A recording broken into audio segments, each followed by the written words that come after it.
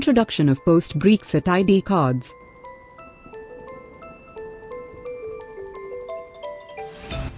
Chances of introduction of identity cards post-Brexit may be possible, according to the United Kingdom Immigration Minister.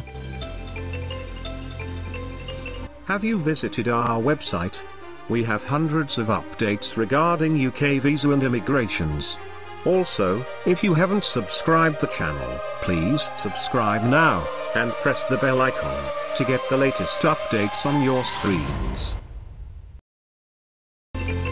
Caroline Noakes proposes identity cards as reply to residence rules once free movement finishes.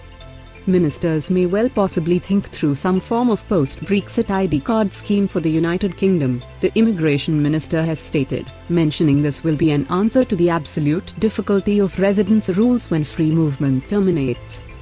Providing proof to the European Union Home Affairs Subcommittee in the House of Lords, Caroline Noakes mentioned about certain problems could ascend in the occurrence of a no-deal Brexit, as there would be 7 distinct methods under which European Union citizens could lawfully be in the United Kingdom. She further informed the committee, "I very much expect that we do not, but I'm aware that we may well finish off in a no-deal position." Noakes, describing herself a fan of free movement, further stated, "We are putting a stop to free movement, which is what we have decided to do, because of the very strong objective we were provided by the British citizens in the referendum of 2016. It is more confused and there are no two modes about that." Caroline Noakes was inquired about identity cards by Timothy Kirkhope, a Conservative associate who was an immigration minister in John Major's leadership.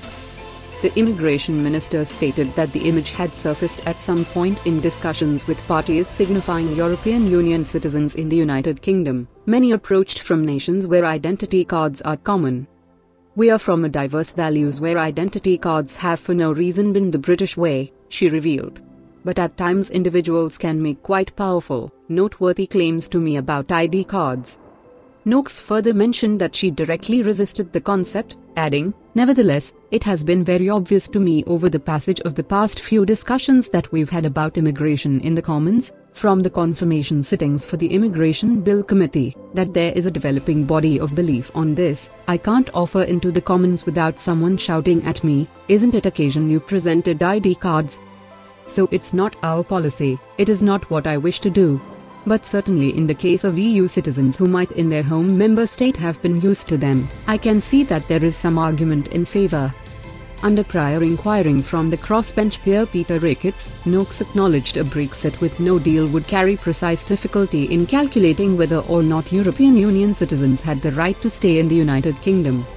Ricketts stated that he had calculated 6 methods under which individuals could remain in the United Kingdom, if there were no deal: indefinite leave to remain, settled status, pre-settled status, transitional 1-year visa, European temporary leave to remain for 3 years, and 3 months without leave.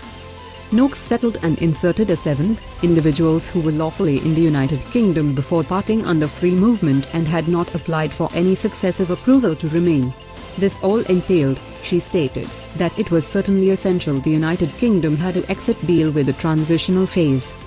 Noakes further stated that any post-Brexit prosecution rule would be light touch, and grant for the fact that the procedure had transformed noticeably.